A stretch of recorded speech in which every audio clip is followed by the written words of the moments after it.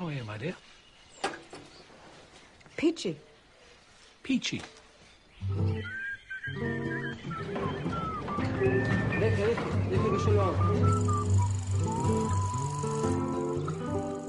Our parents brought all this film footage with them from Germany, and they used to sit and watch it the way we're doing now, drinking champagne.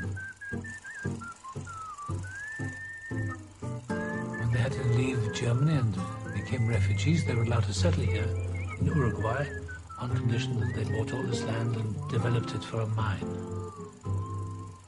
My parents always traveled in style, even when they were fleeing Mr. Hitler and his Nazis.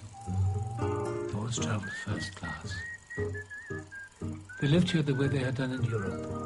They lived in the past, their past. They didn't want to know about the present, any present anyway. South America is very good for that if you're a rich foreigner.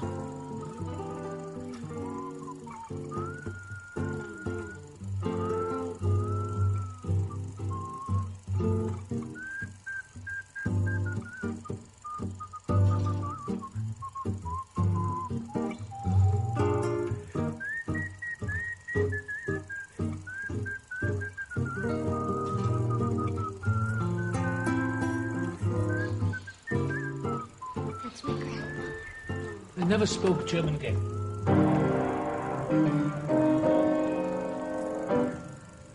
Not even to each other.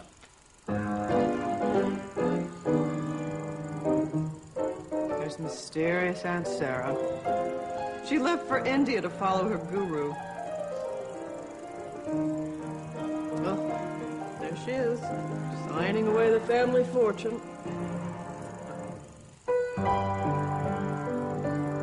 They went to Venice for their honeymoon. And after that, they went every year, for as long as it was still possible. For them, the gondola was the epitome of Europe, of their Europe.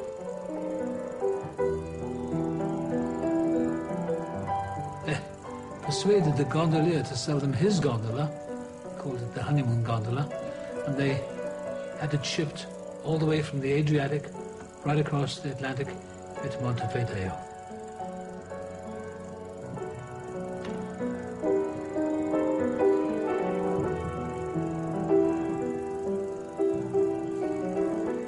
Their maddest and saddest enterprise, maybe. But you've heard all about our gondola from Jules's book.